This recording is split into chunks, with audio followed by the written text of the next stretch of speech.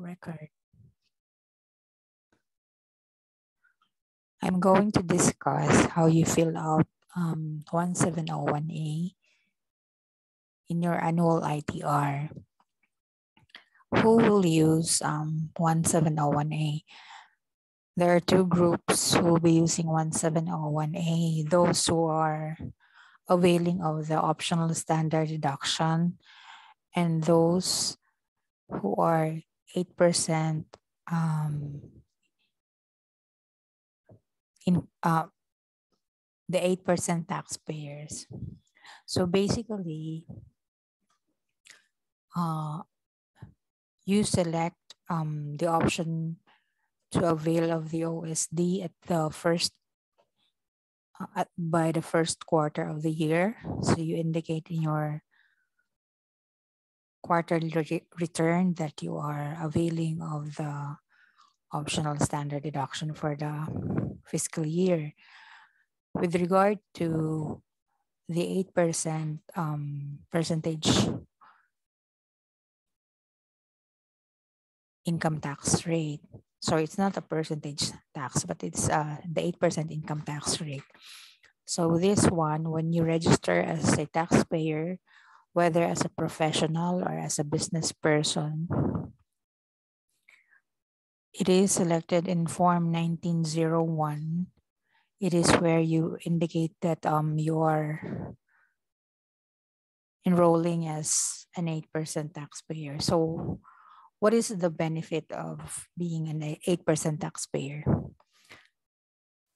If you are a business person that probably do not have as many expenses to be deducted from your income, then the choice of having been taxed at 8% on the gross income is more beneficial.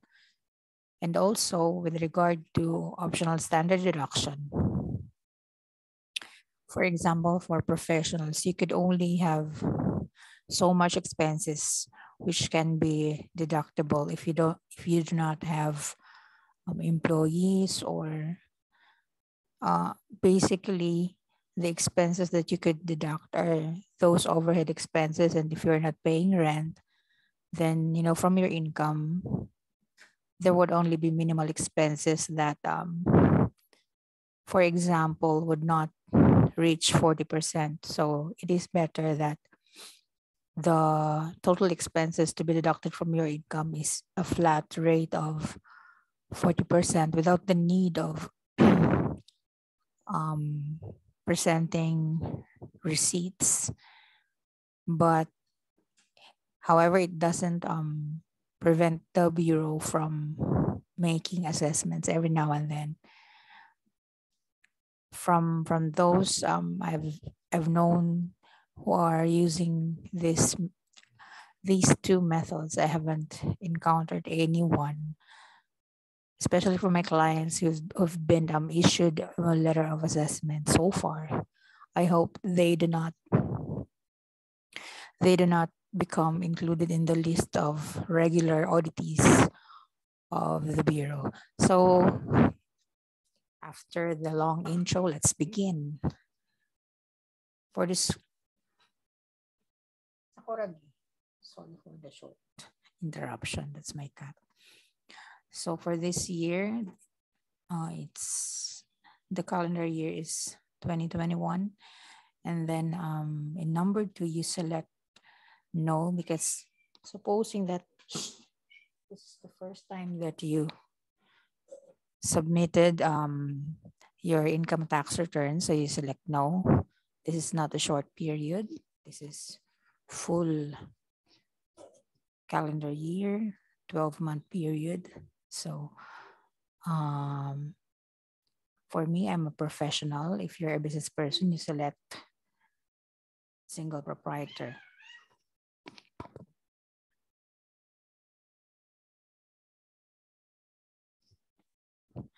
And then in number 7, if you are an 8% taxpayer, you select the business income 8%, or if you are a professional, you select I-1017.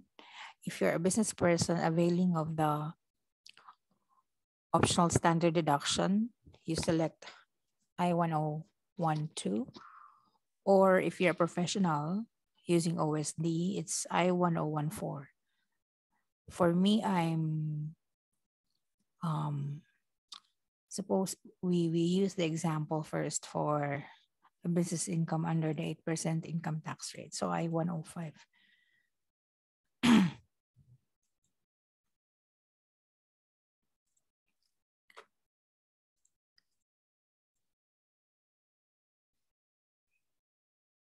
No, I've selected professional, so I should select I-1017. Date of birth, kumari lang, bata pa ako.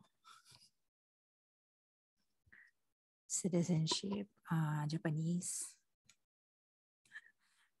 Filipino. Foreign claim foreign tax credits, no, if you don't earn income outside as a professional. And then the civil status, lagyan natin married. If you are married and then your spouse has income, you select yes. If the filing status is joint or separate, you just say separate. It could also be joint, but for purposes of the additional exemption, this is no longer,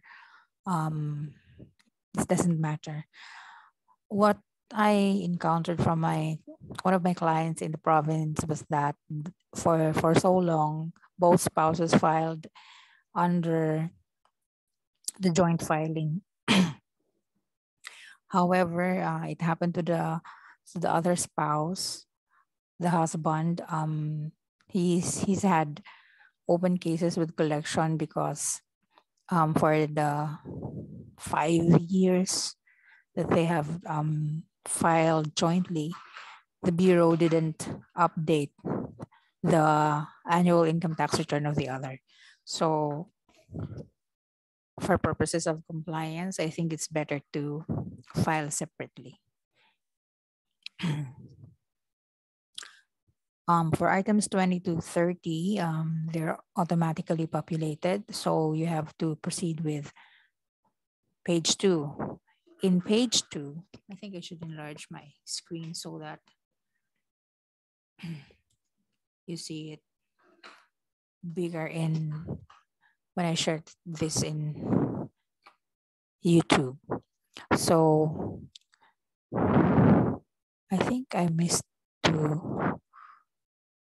select one part. So it says here, if you choose I-1017, this is automatically selected. I didn't choose the radio button in number 19. So in page 2, we'll find,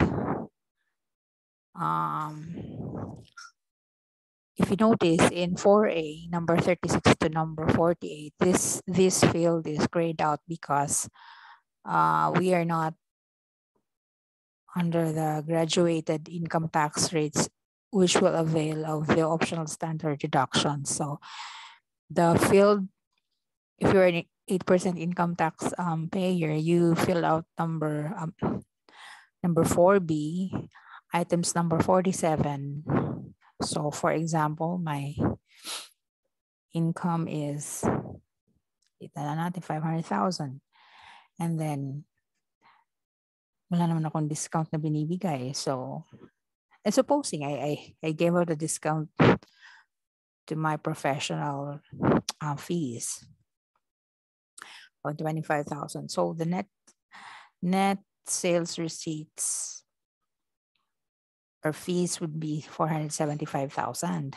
Now, before these number 53 here and number 56, they're not automatically populated before, if I remember right. So I have to input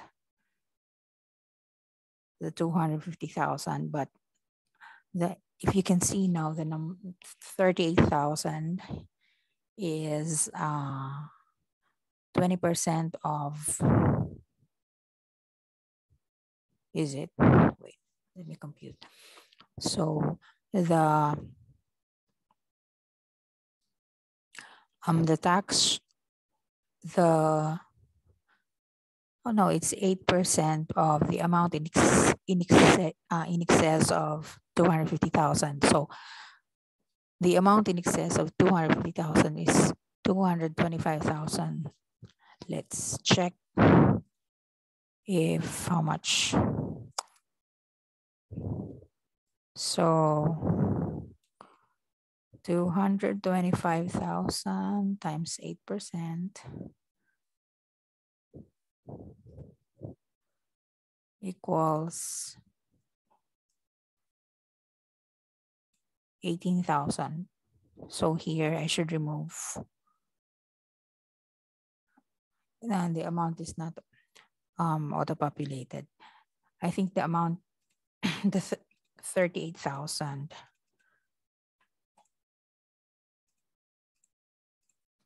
38,000 is the 8% of 475,000. Now, even if you were an 8% taxpayer, the personal exemption of 250,000 will also apply to you, so that anything in excess of 250,000 would now be taxable at 8% from the net sales or net receipts as the basis.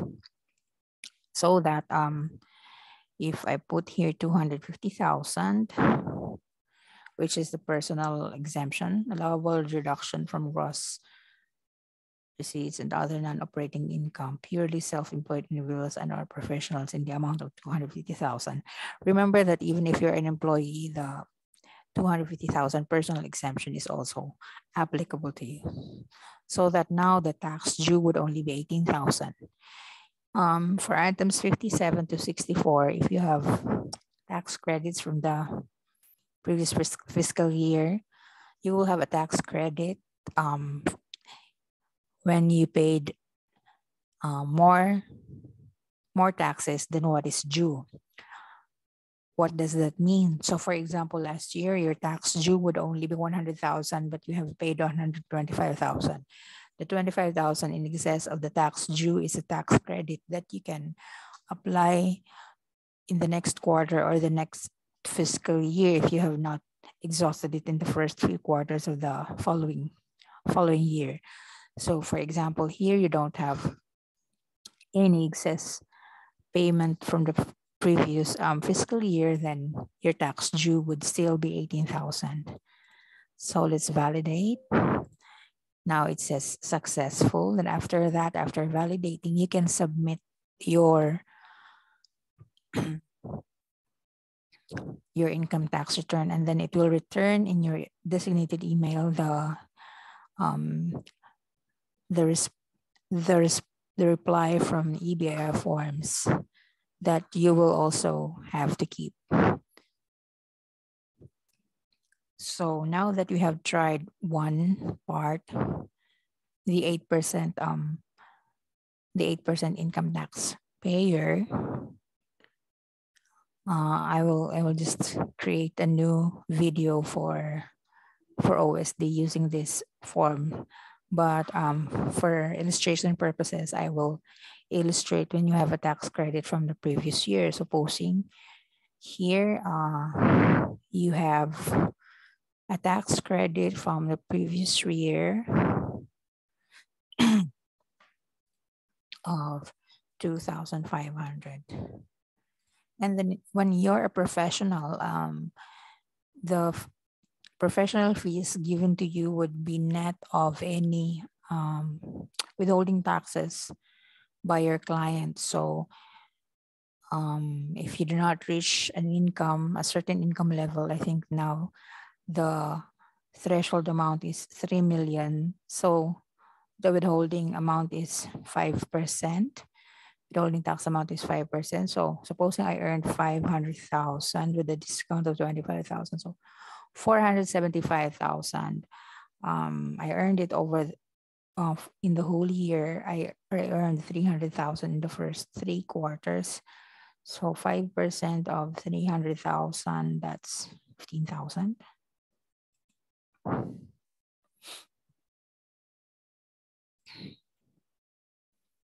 And then, no, this is not tax payment. Sorry. So for the creditable tax for the first 3 quarters, supposing the 300,000 was withheld with 5%, so that makes it 15,000, 300,000, yeah. So now my tax due would only be 500,000, but in the fourth quarter, I earned 175,000. So what's 5%? 5% of 175,000. Let me check. 175,000. Maybe it's 750 times 0.05. Yeah, 8,750. So that now my tax due of 18,000 had already been paid, and I've paid excess taxes amounting to 8,250. Now what will happen? If you have paid income taxes in excess of what you have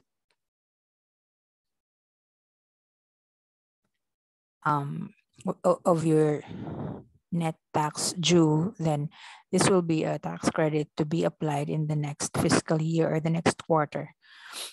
So that if I choose validate if I validate here in the tabs below without selecting anything here in number 30, it will return an error message. So that, yes, please select an overpayment option in page 1 after item number 30. So don't select the first 2 radio buttons because it takes a lot of effort to recover from the BIR unless you're closing business, or if you're a professional, you're not. Unless you retire, then you continue to be a taxpayer. So now I will select to be carried over as a tax credit for the next year or quarter. And then I validate again. Now it returned the message validation successful. And that means I can either edit or modify my entries before I submit a final copy. I will not submit a final copy because this is a live EBF form, and this is my real team, so I cannot submit this.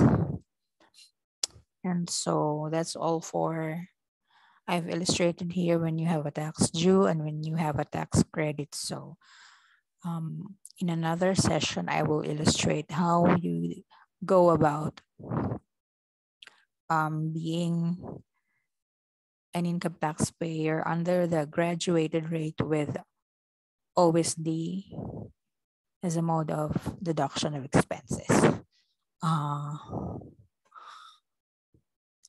Just a reminder that earlier I selected I-1017 because I'm a professional, but if you're a business person, you have to select I-1015.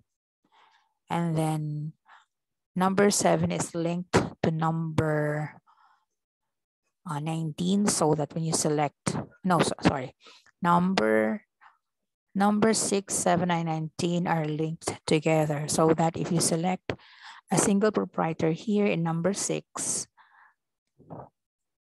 the choices for the radio button that you can select is only between I-1012 and I-1014. So either you're a business person under the OSD or a business person under the 8% tax income tax rate. And supposing that you're a professional, then your choices would only be here in I-1014 and I-1017. I think I mentioned wrongly earlier. It should be I-1012 and I-1015 for the business person. So there you go. I hope this has helped you. I'm giving this free tutorial for how you in how you fill out the annual income tax returns because I've had people coming to me to fill out their annual ITR and giving me money for that. You know, I mean, I love the money, but um, I love the money, but you know, this is really a very simple task that would not need the help of an accountant. You can do it. You can DIY so that you know knowledge is free, and if you search for it, you know you save bucks. But for me, the accountant who will do the annual ITR, those who would not want to deal with this, I'm fine. I've helped you either way. Okay.